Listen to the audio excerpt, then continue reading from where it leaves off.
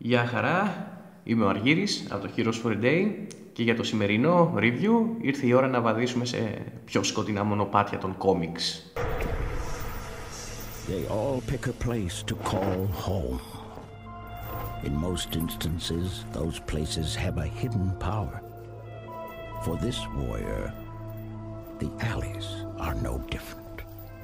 He is drawn back again and again, and doesn't know why.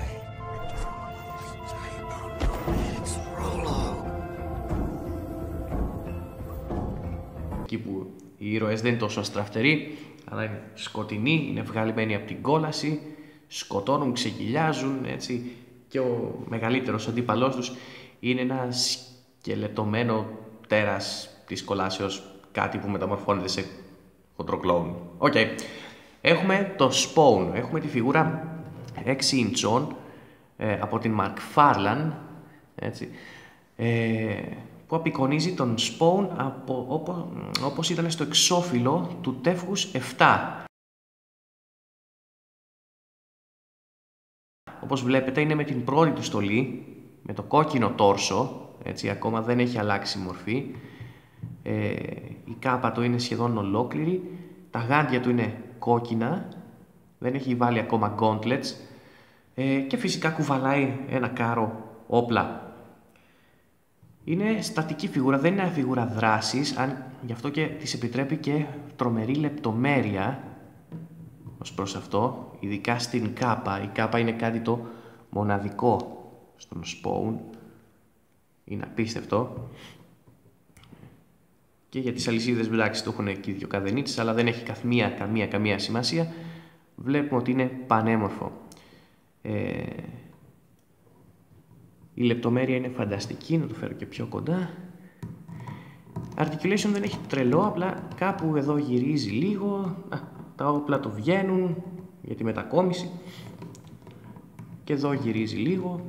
Και μπορείτε να στρέψετε και λίγο το κεφάλι του. Εκεί. Ωραία. Μάλιστα, από ό,τι θυμάμαι, αν θυμάμαι καλά, όταν είχα πάει να την αγοράσω αυτή τη φιγούρα, καταρχάς είναι σειρά, είναι από το McFarlane Series 26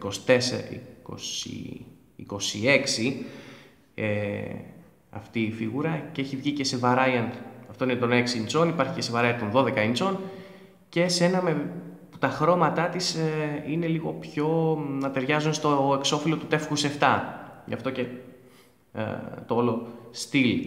Εμένα μου άρεσε περισσότερο αυτό και μάλιστα ήταν η τελευταία κιόλας στο μαγαζί που είχα πάει να την πάρω. Είχαν εξαντληθεί όλες οι κόπιες, όλες οι φιγούρες και ήταν το μόνο που είχε μείνει και ήταν στη βιτρίνα και μου λέει θες να στο δώσω? Ναι, λέω, γιατί όχι. Και το πήρα έτσι όπως είναι, χωρίς τίποτα, αλλά μ' άρεσε, ήταν ωραίο. Βλέπετε εδώ τα αγκάθια στα πόδια, το πόσο ωραία είναι φιλοτεχνημένη η φιγούρα, τα σχέδια στο τόρσο, όλα αυτά.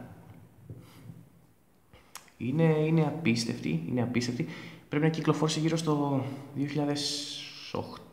ή 2009, δεν θυμάμαι, ίσως και πιο πριν, δεν θυμάμαι, αλλά ήταν από τα πιο ωραία κομμάτια.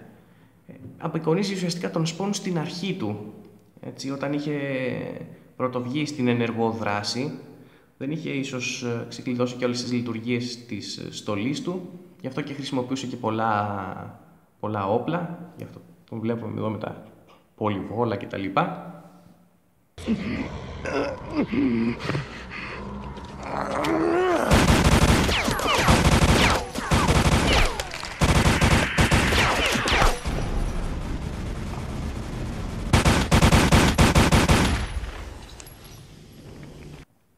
Σιγά σιγά βέβαια άρχισε και να αλλάζει στολές, η στολή του άρχισε να εξελίσσεται, να αλλάζει, έτσι πήρε αυτή.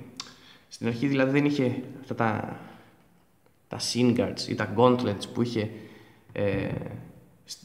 όπως το ξέρουμε, αυτές τις μπότες δηλαδή που ήταν πιο χοντρές, που το ξέρουμε που έχουν γίνει πιο iconic. Εδώ πέρα ήταν κόκκινο στην αρχή όπως τώρα, μετά έγινε μαύρο. Παρ' όλα αυτά όμως είναι πολύ ωραίο, είναι μοναδικό. Μ' αρέσει πάρα πολύ, έτσι, όπως τον είχαν φτιάξει. Ο Spawn είναι ένας μοναδικός αντι-ήρωας, μια μοναδική φιγούρα των κόμιξ. Πλέον μετράει... θα κοντεύει. Έχει 25 χρόνια. Αν δεν τα έχει πατήσει, τότε τα κοντεύει σίγουρα. Και έχει γίνει πλέον ένας από τους essential ήρωες στα κόμιξ ανά τις δεκαετίες. Χάρη στον Todd McFarlane, ο οποίος και τον εμπνεύστηκε και τον σχεδίασε, και από τότε έχουμε δει την πορεία του.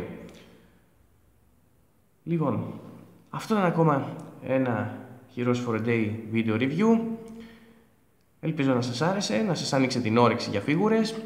Τα λέμε την επόμενη φορά. The Heroic continues.